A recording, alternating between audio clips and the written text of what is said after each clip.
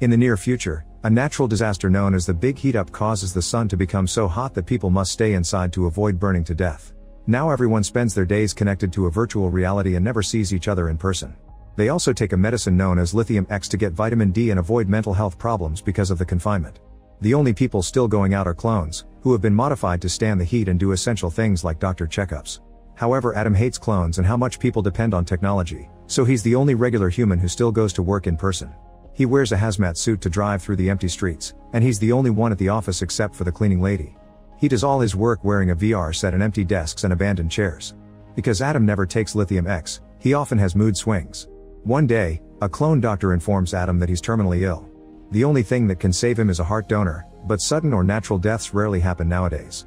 Adam mentions he has an insurance package called Premium 3 which should give him a healthy clone of his heart, but clones are only produced after a person's death to take over their place.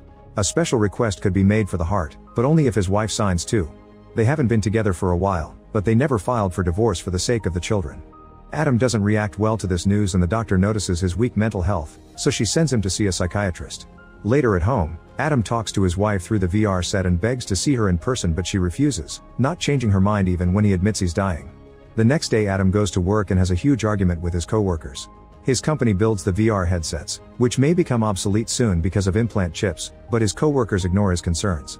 After work, Adam goes to see the psychiatrist, but first a guard scans his iris, thumbprint, and full body for any signs of weapons.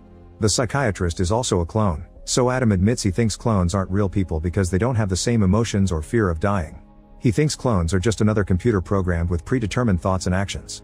Talking to the psychiatrist about his feelings makes Adam remember the night he and his wife broke up. When he arrived home after work, he wanted to spend some time with his family, but everyone was busy in the virtual reality. The youngest kid had his headset on even while eating, the middle child was playing virtual tennis, the oldest one was playing video games, and his wife was sunbathing on a virtual beach. Needing some actual human comfort, Adam relieved himself by using a doll combined with naughty software. His wife Rena accidentally walked on him and freaked out, realizing this is what he always did when he locked the door. An argument ensued and Adam tried to explain that he didn't cheat because he didn't connect to another human, he just used software because he needed someone to be there for him.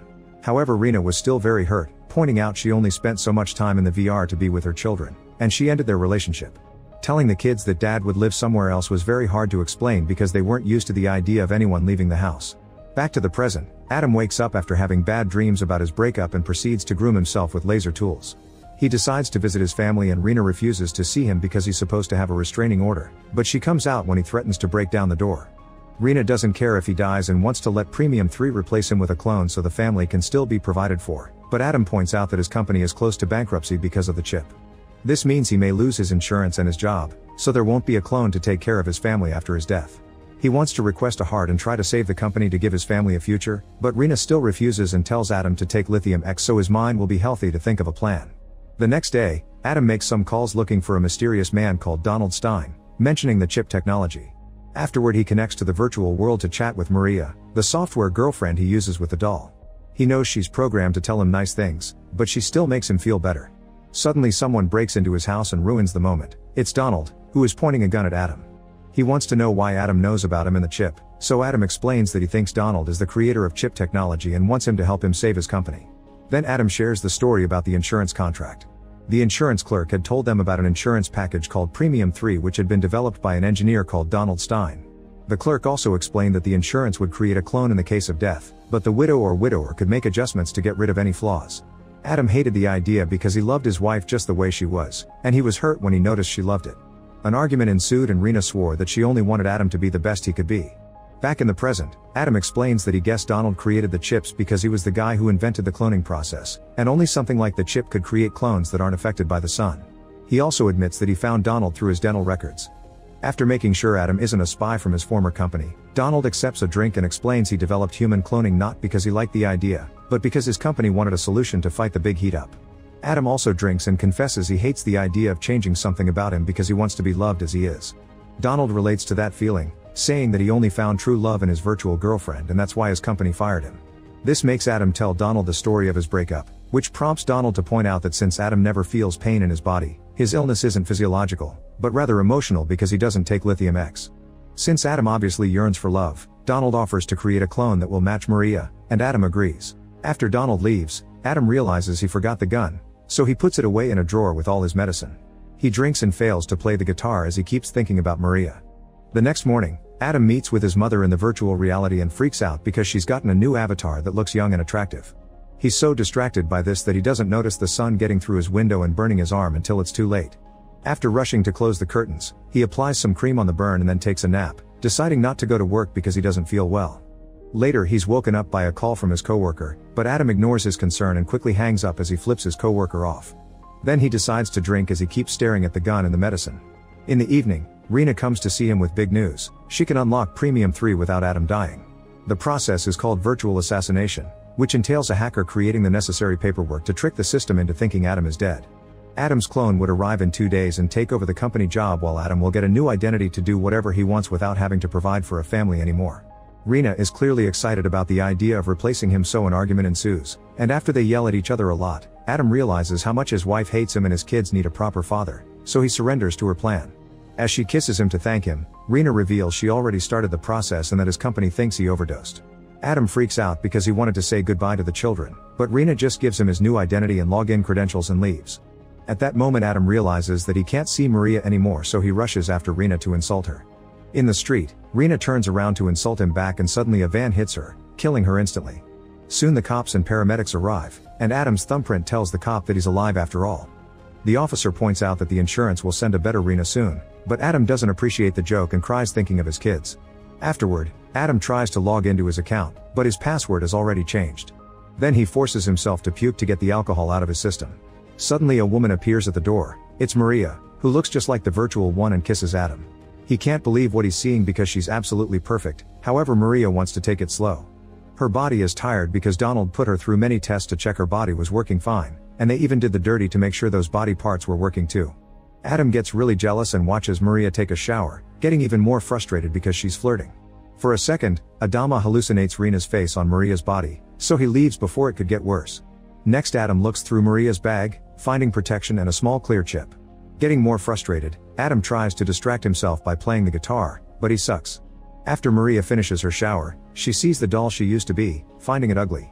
Adam confronts her about the chip and she explains it's called Eternal One, which is a device that downloads the brain of a dying person to transfer it to the virtual world. The fact that a chip could contain an entire person freaks Adam out, but Maria becomes philosophical, wondering what truly takes to be human. Then Maria announces she's leaving because the love she felt for Adam had been programmed, so she wants to go out there and experience the real thing. Adam begs her to stay, but Maria kisses him goodbye and leaves. Alone and depressed, Adam starts dancing with the doll to look for minimal comfort. However, his mind keeps showing him images of Maria choosing Donald over him, and Adam becomes so angry that he grabs a knife to stab the doll. Feeling like he's losing himself, Adam goes to a corner to wallow in his horrible feelings. He has a nightmare in which he asks the doctor if clones can truly feel pain, so the doctor self-inflicts to prove she bleeds as well. Suddenly he's woken up by someone knocking, so he grabs Donald's gun and opens the door only to discover his clone. Rena clearly chose some changes, since clone Adam looks and behaves more relaxed and cool. Adam tells him about Rena's death, but the clone doesn't care because he likes the idea of a clone replacing her too. He also swears he can't hurt Adam because clones can't be violent unless it's in self-defense. The clone judges the state of Adam's home and grabs the guitar to start playing perfectly, which leaves Adam in shock. It means Rena made him creative like he always wanted to be, and the clone points out Rena had been a great woman. Adam had just been a whiner and hard to please. Curious about what else may have changed, Adam makes the clone take his clothes off. It seems they look exactly the same except the clone is longer down there. The clone asks about Rena's death and Adam finally loses it, yelling and blaming Donald for his troubles. Adam wants to find Donald and kill him, so to calm him down, the clone starts reciting To Be or Not to Be because it was the favorite high school play they starred in. The memory slowly comes back and Adam recites it as well, crying as he realizes the clone truly is the perfect version of him. Clone Adam insists he should accept his new identity, but Adam has a breakdown and runs to his VR room. The clone follows him as he explains Earth will soon be empty and everyone's consciousness will be transferred to the virtual world. This makes Adam realize he can't even be himself in the virtual world if the clone is alive, so he aims the gun at him. The clone isn't nervous and reminds Adam that he's dying, then he makes him take the medicine to clear his head. Adam puts down the gun and almost takes the medicine, but he realizes the clone is manipulating him so he raises the gun again. This finally triggers the clone's self-defense mechanism and a fight ensues. Both men wrestle to gain control of the gun and after lots of struggle, the gun falls and the impact fires it, causing it to shoot one of the Adams. If it was the clone or the real Adam who died, it's up to interpretation.